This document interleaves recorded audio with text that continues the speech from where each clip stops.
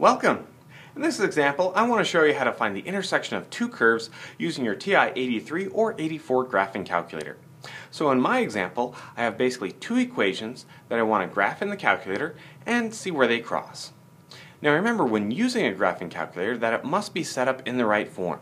This means that we must have it set equal to y. Well, my second equation is going to work out just fine since it has y equals. With my first one, well, I need to do a little bit of work on that one in order to get it ready for the calculator. So for that one, I need to solve it for y. Let's go ahead and take it and see what we can do. To get y all alone, I'll start by subtracting a 3x from both sides. There we go. And then finally, to get it completely all alone, let's divide everything by 4.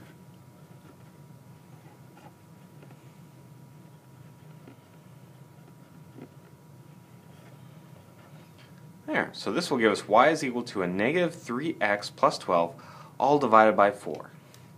It means when I go to enter this in my calculator, I'll use this as one of my equations. Alright.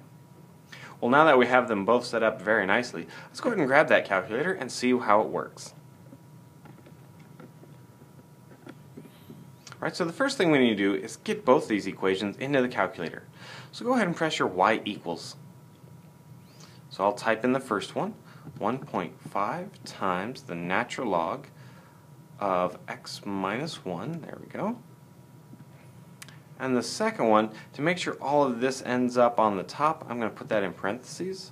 So minus 3x plus 12, all of that's in parentheses, then divide by 4. Alright, let's go ahead and take a look at the graph. You'll notice that my window goes from negative 10 to 10 on the x's and from negative to 10 to 10 on the y's. So here I have that curve from the logarithm and then the line from this equation. And I can definitely see that they cross, but it's really hard to tell where they cross. Well, no worries, we're going to have the calculator find it for us. I'm going to press second and then calc. And select option number 5, which says intersect. Enter. Now, if you move your little arrows over, your little blinking cursor shows up on one of the curves. Right now it's on my little logarithm right here.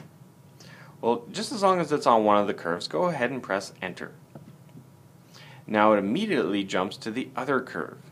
In this case, now it's on my line. Okay, press enter one more time. This basically just tells the calculator what two curves to use and find where they cross.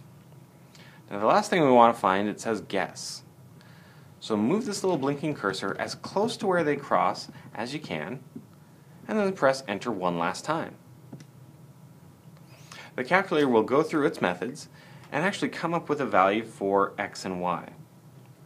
Now most of the time we probably want to round these, so I'm going to round this to like 2.812 and 0.89, say 1. There we go. So this gives me the x and the y coordinates of where the two equations cross.